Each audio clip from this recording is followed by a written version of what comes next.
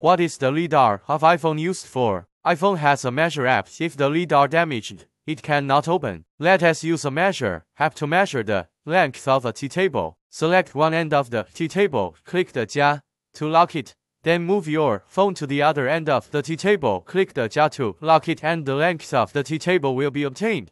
R. iPhone 3D Scanner app function. Download the 3D Scanner app, open it, shoot a VCR video of the product first. Click Scan to start scanning the item with structured light. Press End after scanning.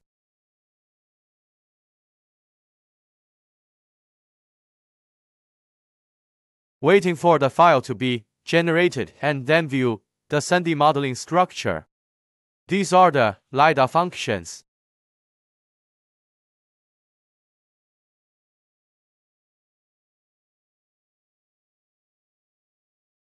3. How to repair the damaged iPhone LiDAR.